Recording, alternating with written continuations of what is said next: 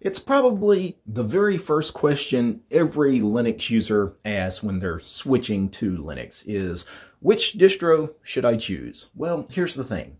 I don't think anyone really chooses their distribution. I think the distribution actually chooses you because at the end of the day, I can't guarantee that the distribution that I recommend to you is even going to work on your hardware or for your use case or maybe just personal preferences, because that's a thing too. Sometimes you just don't like the look and feel of a distribution.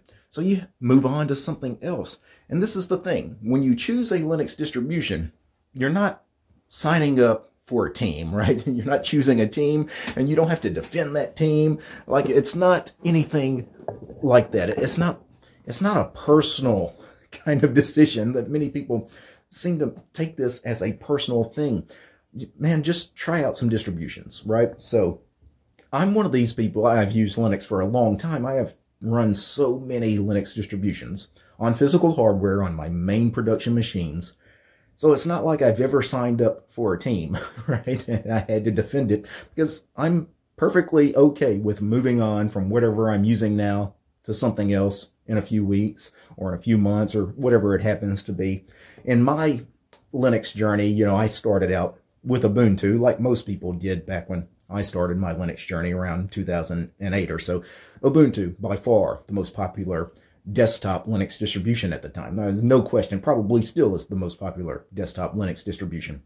And, I began that journey because Ubuntu at the time was the easy Linux distribution to install, and as a noob, that's what you wanted. Also, I liked stable, right? I didn't need a rolling release at the time, right? I just needed something to install on my machines, and once it worked, everything was set up, it was good. And that's all I needed, rock solid, stable. That's why, in my early days of Linux, I really liked Ubuntu LTS. I really liked Debian stable. I liked old and crusty.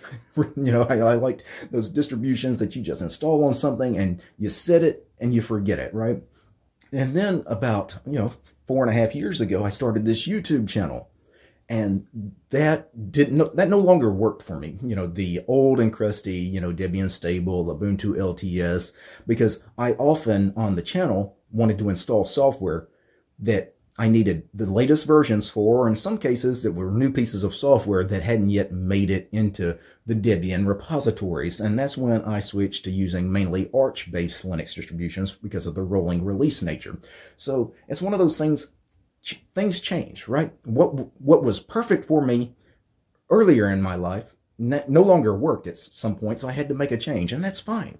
And if down the road I'm no longer making YouTube videos and I want to go back to that set it and forget it mindset, I'll go back to doing Debian-based stuff maybe. Or maybe I'll move on to something else. It wouldn't shock me if at some point I get tired of the Arch ecosystem and move on to something a little different. I really kind of like the way distributions like Nix and Geeks do things as far as the reproducible builds and, the immutable aspect of those particular distributions. I could see myself eventually, ditching Arch and moving over to one of those kinds of ecosystems.